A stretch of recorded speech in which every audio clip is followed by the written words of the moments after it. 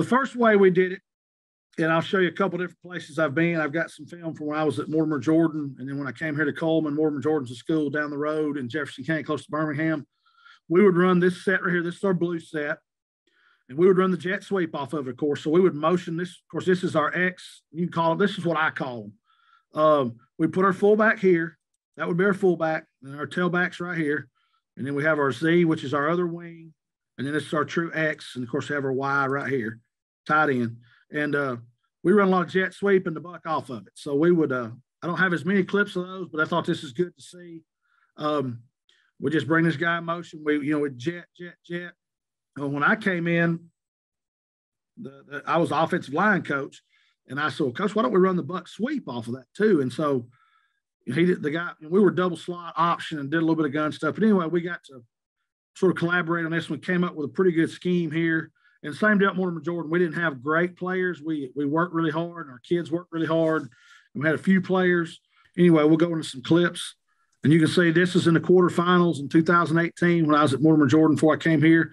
Now, if you'll see, this is our wing. And you smaller school guys, and this is what we did there. We were a 5A, and we didn't have a, 9th through 12th. We might have dressed a lot of kids, but there wasn't a lot of kids ready to play. So what we did is we'd have sets like you can look. We got in this set. This is our starting outside linebacker, our Sam.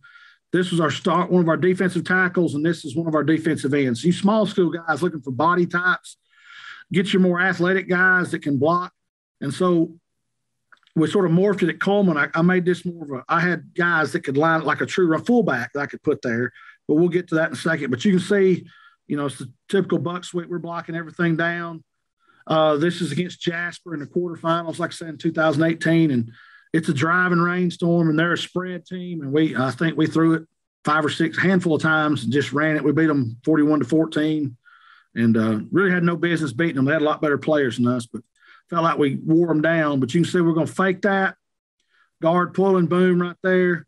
And like I say, these guys, if you're a smaller school guy watching this, like I said, we got 1, 2, there's 3 guys for sure. We're 5A, but they're playing both ways. There's 3 starters on defense that flip around and play on offense when we get in certain personnel packages. And what was bad is I never got to work with these guys. Like 4 here, his down block. And like I say, I'm going to talk, sometimes I may talk about something that you completely know 100% about, but this is what I like to go through. The key to all the buck sweep is the down block. Some people call them fold blocks. I call it down block. You've got to get your head in front of his crotch with the tight end and the tackle, and you got to take your backside hand, which is your right hand. You got to drive that into that guy's hip and move your feet. Now, 4 here, I never got him an offensive individual ever. I just got him in team stuff in practice. So he's not real good at it. Every once in a while, I'd get 36. And these guys were, this guy's about 230. This guy's about 210. They're not overly big. Now, we were really big up front this year. Our guards were real athletic, but our 2 tackles, our center, were big guys. And another thing that I recommend doing, if you're going to do this, is take everybody you have on the team that could possibly run the ball, and you do a buck drill every day. And what I would do is I would put a cone down, right here where that L cut would be. And the offensive coordinator, what he would do, he would send me the linemen and all the running backs and the backup quarterback. Well, they were doing 7-on-7, and we would do buck drill. And we would work on making that cut every day. And you can see our guys got really good at it by the end of the year. Like I said, this is the 13th game of the year. And so we got really good at it. And if you're going to do this, if you're already doing it, hey, this is just what we had to do to be good at it. And like I say, I'm just going to show you. I'm the type of guy I learned from watching film. I've never done a Zoom till this morning, so I guess this is the second time. I'm not a technology guy. I should have grew up in the 60s or 70s. I'm not good at this stuff at all. And so, like I say, I'm going to show film and talk through what could have done better, what was good. We had 2 really good guards this year they weren't very big. They was both about 200 pounds. They can move pretty good. You can see 53 does a good job. And this is where we struggled here. Our first year when I got to Coleman was getting that guy that could turn up in that hole and feel like that. Our guard's too high right there, but does a pretty good job kicking, good cut. You can see our wing tight, 36, does a great job blocking on the inside linebacker.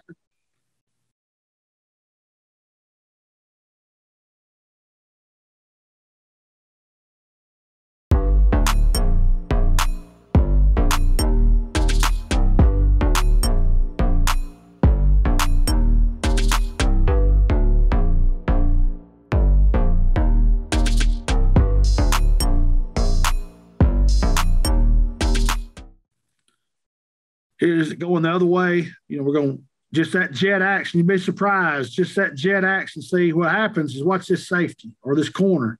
So they're playing straight man. He's leaving. We're getting them outnumbered. That's why I like a lot of eye candy in there. And guys don't look like much. That's 6 yards of whack. It's pouring rain in the quarterfinals of the playoffs.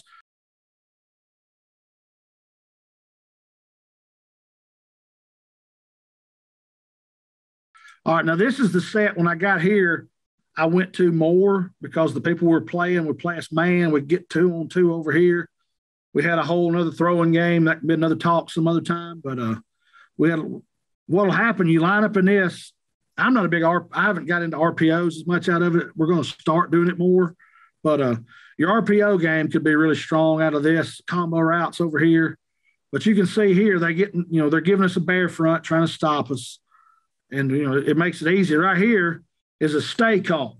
Now, I differentiated my guys then. I don't now, but when I was at this particular school, we had a tight guard and a split guard. And so the tight guard always went the strong side, the split guard. And what I did, I personneled it. And if you're at a smaller school, to me, it's easier because I had a tight tackle. All he ever did was block down. My tight end was with a tight tackle. Tight guard always kicked out. You got your center. My split guard was always the guy that wrapped, always pulled up in the hole and wrapped. And so, and then my split tackle was using a more athletic guy for scoops. And just, we run a lot more veer his way, veer release. But anyway, on stay call, what that is the tight guard yells, stay, stay, stay. It's because it's so tight in there, he can't pull.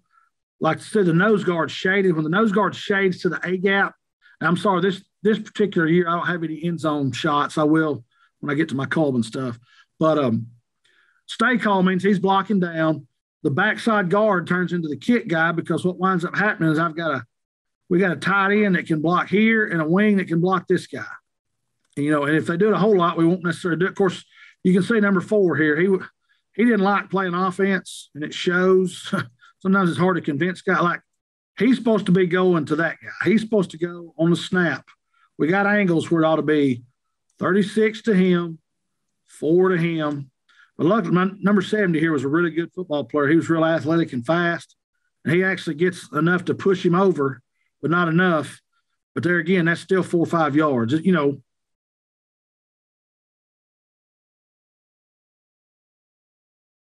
The biggest thing I've seen with this offense when you go in somewhere is we didn't have as much trouble with the buy-in because they were 3-7 the year before we got here. Now, we just went 6-6 our first year, but they'd never won a playoff game in 6A. And like I said, they'd come off that bad year before. And so the kids, when we got here, this school, the school after fixing to show you when we get in the next set of plays, they just wanted to win football games. They didn't care how we had to do it. They just wanted to win. And that's what you got to be wary of when you go in. To me, anything that's not spread, throw it every down. And this day and time is the buy-in. And we went to more of a triple option base this year, and that's been harder just because the kids got used to the other. But like I said, it's their first year now. Now I'm going to tell you, like 22 right here, he runs a 4.840. He's not very good. I mean, he was a good high school football player. He went to Birmingham Southern, which is a D3 school, and played. And but you can see, I mean, that team right there is a lot more athletic than us. But this was our equalizer.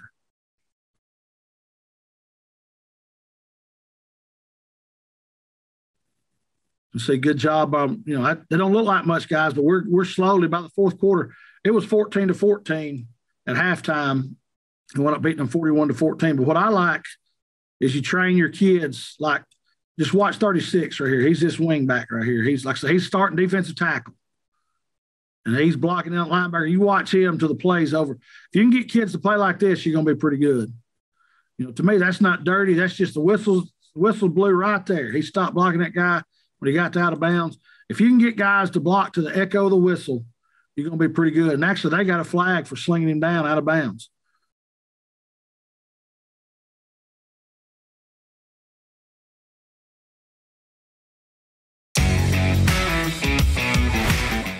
All right, this is the influence trap. I don't have any film because this is new. I guess I'm giving you something we haven't even done yet, but I think it's going to be pretty good for us. And you start with the same eye candy. You jet it across. And this is something you got to spend time on. You got to rep this to get but you fake that jet, fake that buck. The wing arcs around. And I draw everything. This is the defense we get. I don't care if they're a 3-4. I don't care if they're a 4-3, split 4, 4-2-5. When we play people, they're going to give us a nose, 2 4 eyes, and 2 hard outside linebackers walked up like defensive ends. It don't matter. They're going to either play man or they're going to play 2 free, and these guys are going to rotate with the motion. And so what we get is every time if any of y'all came to my we talked about the mid triple this morning. If you get a chance to look at that, that's good, because the mid triple messes with those near read safeties where they're rolling back and forth. And so all you do, man, is here's 2 less guys you got to block. The way I look at it, this safety is going to run himself over. The back is going to come out here. He's cutting off the corner. Front side guard is going to pull and kick the 9 technique. Center is going to step, play side, try to cut him off. This is one of those deals where you got to really be able to block the nose. If you've got a nose that's just unblockable, then the GF's better because he's going to overplay the buck. If you got an average nose at your center, or you got a really good center that can handle stuff, single block him. And then what you're going to do is backside guard is going to trap the 3. Tackle is going to backside backer. Tight end is going to play side backer.